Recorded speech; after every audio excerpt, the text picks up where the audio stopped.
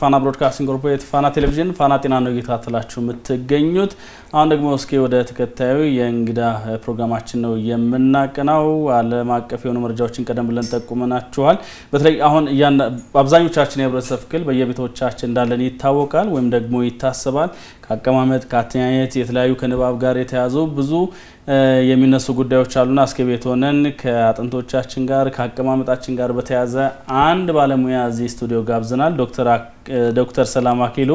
ካይሮፕራክተር ናቸው እዚህ ፋና ብሮድካስቲንግ ኮርፖሬት ፋና ቴሌቪዥን ድረስ ስለመጡ እጅግ አድርገን እናመሰግናለን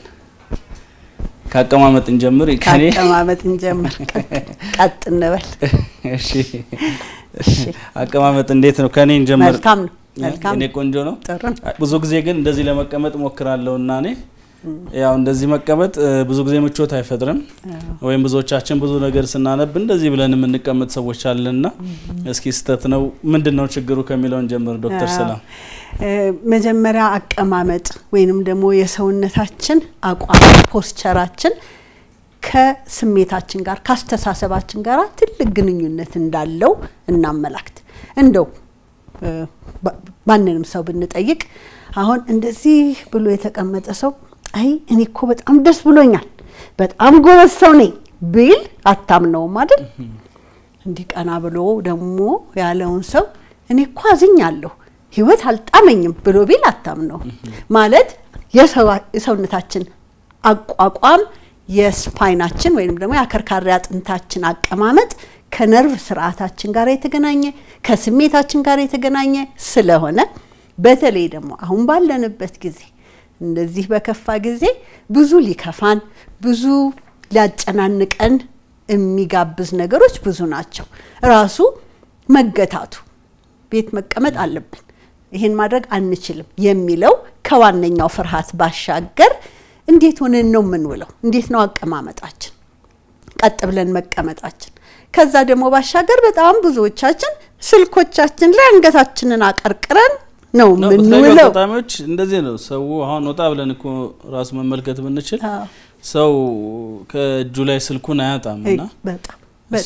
እሱ ደግሞ አንተ ተጽኖ ነው በጣም እንደው መልስ ብዬ ወደ ኋላ አንድ ነገር ላስታውስህ ብዙ ሰዎች የሚያስታውሱት እንደው አንዳንድ ጊዜ እከሌኮ ማጅራቱን ተመቶ ወድቆ ወዲያው ሞተ ይባላል ማጅራታችን ወይንም ደግሞ አንገታችን ውስጥ ትልቁ ሰውነታችንን በትልቁ የሚቆጣጠረው በተለይ የአውቶኖሚክ ነርቨስ ሲስተም የሚባለው ይሄኛ ማናቀው ልባችንን የሚያስመታው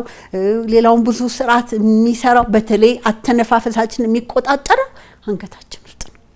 ስለዚህ እንደዚህ ብለን አቀርቅረን በዋልን ቁጥር ከትከሻችን ሰበር ብለን ደግሞ ይሄንን መተንፈሻ አካላችንን የሳምባ ማቀፊያውን ባጠፍነው ቁጥር ልባችን ምትላይ እክል እንፈጥራለን አተነፋፈሳችን ትክክል አይሆንም ለዚህ ነው ድሮ ሲጃራ ማጨስ ይገላል ይባል ነበር ወይንም ስሞኪንግ ኪልስ አሁን ግን መቀመጥ ይገላል የተባለው ምክንያቱም በተቀመጥን ብዛት በተለይ ሰብረነው አከርካሪ አጥንታችንን ትንፋሽ ሳምባ ማቀፊያውን በመናስጨንቅበት ጊዜ እድሜያችንን እናሳጥራለን እና ለዚህ ነው ቀጥ ብለን መቀመጣችን ለተነፋፈሳችን ለልባችን አመታት ለጨጓራ ስርዓታችን የበለጠ የሚጠቅመው እሺ ምናልባት እንደ ወሬሎች ጉዳዮቻችን ናቅናና ምናልባት ብዙ ጊዜ በእናንተ አገላለጽም መቀመጥ ይገላል ይባላልና ምን ማለት ነው እስኪ መቀመጥ ራሱ ይገላል ማለት በቃ ይልህ መቀመጥ ይገላል ማለት አሁን በጣም ብዙ ሰው ኮምፒውተር ላይ ብዙ አንገቱን አቀርቅሮ ተከሻው ሰበር ብሎ በሚቀመጥበት ጊዜ ስራውን ነው ያ ሰው ልቡ የሚያስበው ሰውነቱ እንዴት እንደሚሰራ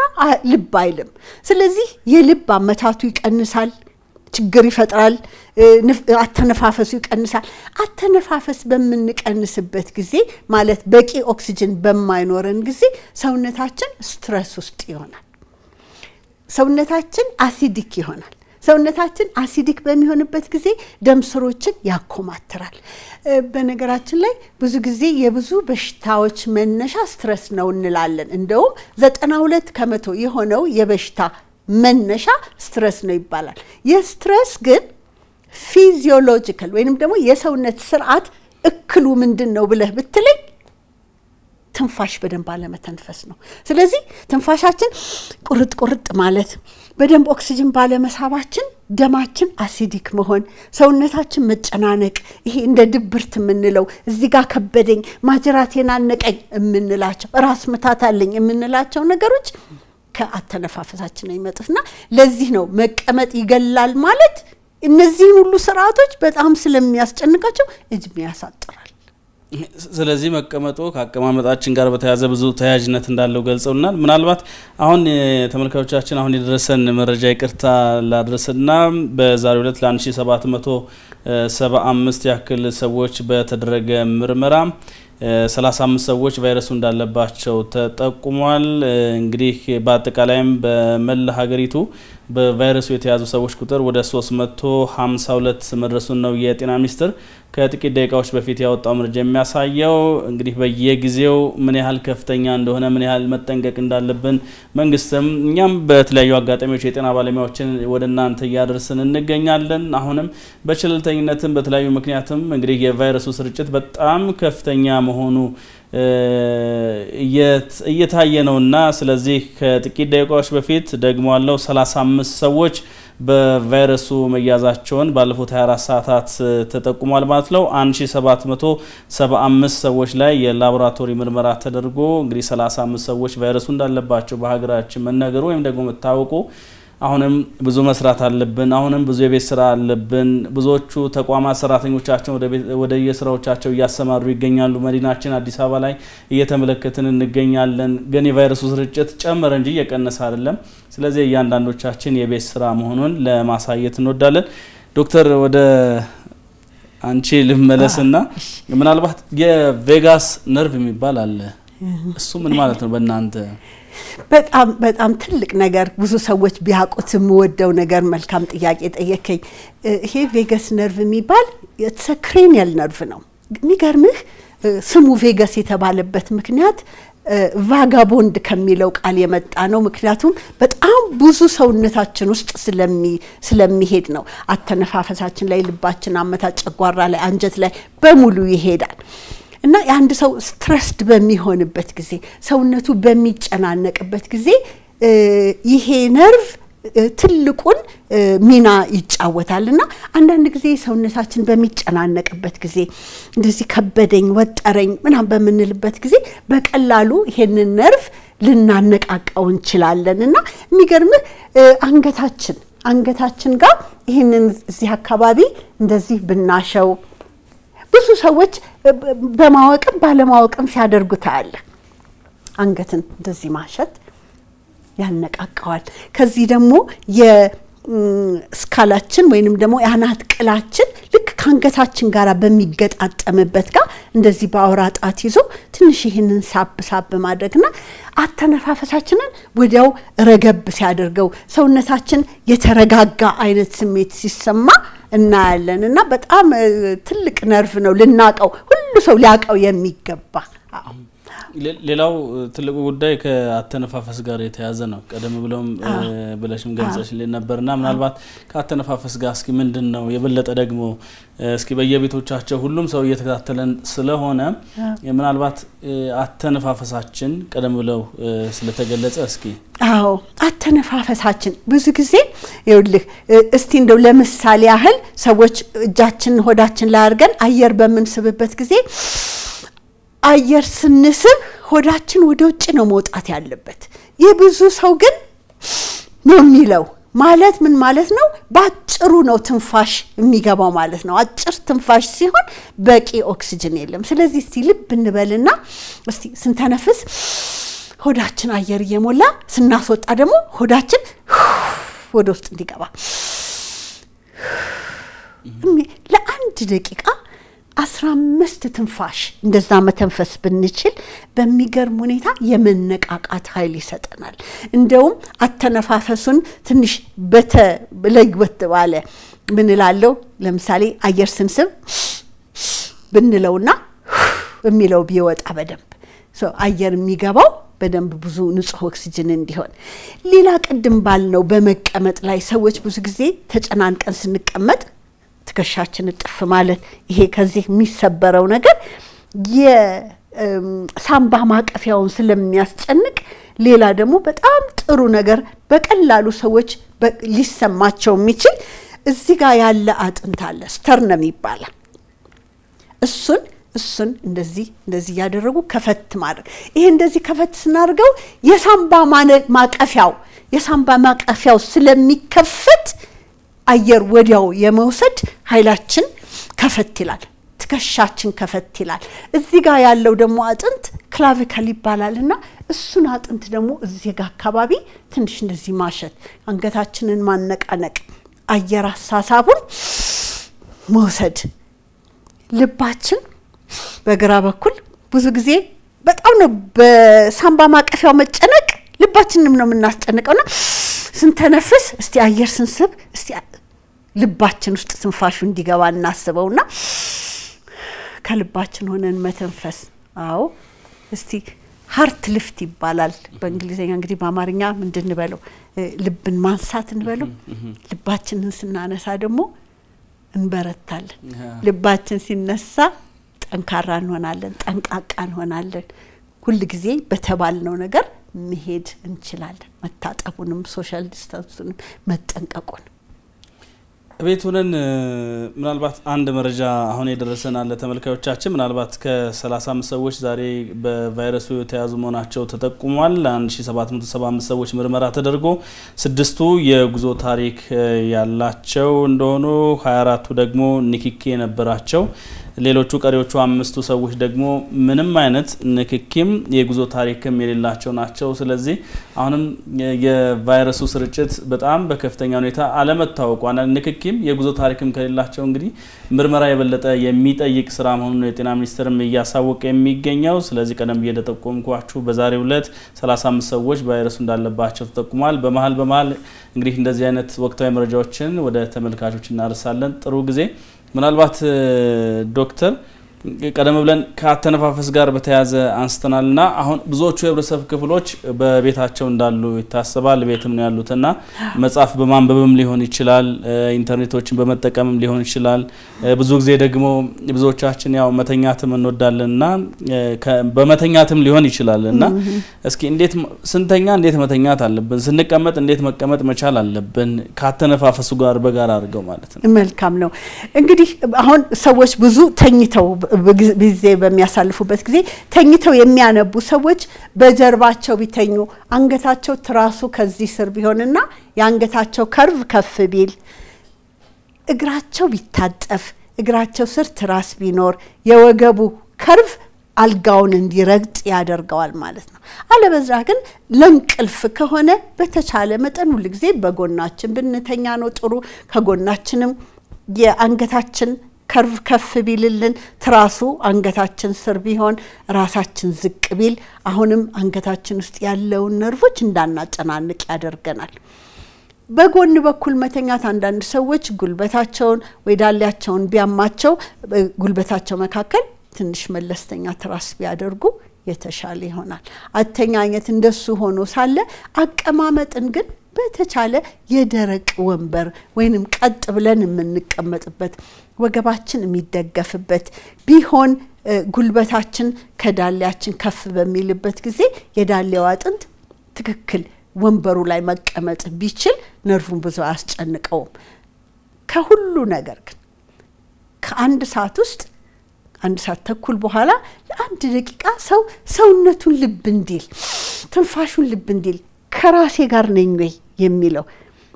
በነገራችን ላይ እሱ ነገር ለብዙ ነገር ያግዛል አንደኛ ንቅት ያለን ሰዎች እንሆናለን እንደው የት እንደነበርኩ ሳላቀው ቀኑ አለፈ ምንላቸው ነገሮች ብዙ ስላሉ ስለዚህ ብዙ ተቀምጠንም ከሆነ ብድግ ብለን ሰውነታችን አንቀሳቅሰን ትከሻችን አድርገን ያችን የስተርነም መክፈት እሱን አድርገን ተመልሰን ብንቀመጥ መልካም ነው አተኛኘቱም ቀን ደሞ ሲሆን ብዙ አለመተኛት በተቻለ መጠን እንደው በየ2 ሰዓቱ እየተነሳን ሰውነታችንን አንቀሳቅሰን ብዙ የስፖርት መመራን እየመከሩ እንዳሉ ቤት ውስጥ ደግሞ በጣም ብዙ እንቅስቃሴን ማድረግ መከራል ብዙዎች አሁን እናንተ በተለይ በባለሙያ ዘንድ የምትመክሩ ትልቁ ጉዳይ ሰዎች በጀርባቸው በሚተኙበት ሰዓት ላይ ተኛ ይባልን ቆሞተኛ ነው ይባላል አይደለ ካልሳሳትኩ እውነት ነው በተለይ ሰውነቱ ከባድ ከሆነ ወፈር ያለ ሰው ከሆነ ለምን መሰለ እንደው አስበው እንደኔ ከኔ ከፈለ ወይስ በቃ እንደኔና እንዳንተ እንዲህ ቀጥ ብለን በጀርባችን ስንተኛ ወገባችን ይንጠለጠላል እስቲ ልብ በለው እና ላይክ አያርፍም ስለዚህ ወገባችን ማረፉን ልብ ማለት ነው ያለብን በእርግጠኛነት ግን በሆድ መተኛት በሆዱ ተኝቶ አንገቱ እንደዚህ አጣሞ የሚተኛ ሰው ቆሞ አድሮ ተነስቶ እንደሚሄድ ወደ ስራ ይወቅ ስለዚህ በተለይ ልጆችን በጊዜ እንደምንም ብሎ እንዲህ አይነት ልጆች ይወዳሉ በደረታቸው መተኛት ግን አንዴ ደግሞ የለመደበት ሰው ትልቅ መሆኑ ማቆም ያቀተዋልና ታግሎ ማቆሙ ጥሩ ይመስለኛል በተቻለ መጠን በጎናችን ብንተኛ የተሻለ ነው የሚሆነው በጀርባችን ግን ከተኛን እግራችን መታጠፉና አትሊስት የወገባችን ከርቭ አልጋውን መንካት እንደቻለ ማመለካት ሰዎች ተኝተው ከተነሱ በኋላ ልክ ስንነሳ ብዙ ጊዜ በመተኛትን በተለያዩ ምክንያት በተለይ ከመኝታ ጋር በተያዘ ጠዋት ላይ ድብርት ይጫንጫናልና ምንድነው ይሄ ከመኝታ ጋር ተነስተን ድብርቱን የሚፈጥረው ነገር ምንድነው ብዙ ምክንያቶች ይኖሩታል አንደኛው አተነፋፈሱ ጥሩ ያልሆነ ሰው ምናልባት ብዙ ሌሊት የሚያኮርፍ ሰው ትንፋሹን የሚዘጋ ሰውና ኦክሲጅን በደንብ ሳይኖረው አድሮ እንዲ ተኝቻ አድሬ ምን ሆኜ ነው ዛሬ በቃ ተነስቼ ምንም መስራት አቃተኝ የሚልህ አይነት ሰው አለ የሱን አይነት ስለዚህ ስሊፕ አፕኒያ ይባላል በሚተኛ ሰዓት ሰዎች የትንፋሻቸው በደንብ አለመግባት መዘጋት እሱን ሊያመጣ ይችላል ጥሩ ቆንጆ ምናልባት እኔ ጥያቄዎችን ወደ ማጠናቁ ደርሻለሁ ምናልባት ከዚህ ከኮሮና ቫይረስ ጋር በተያያዘ እንግዲህ በተለያዩ የሀገራችን አካባቢዎች መታየት ጀምሯል አሁን ቁጥሩን ቀደም ብለን መየታተል እንደነበር ነውና ምናልባት ሰዎች በየቤታቸው ያሉ እስኪ ምን አይነት መፍትሄዎችን ቢወስዱ ይሻላል ሲራመዱስ በተለይ ካቋም ከመጠበቅ ጋር በተያያዘ እንቅስቃሴዎችን ከማድረግ ጋር በተያያዘ ምን ቢያረጉ ይሻላል መልካም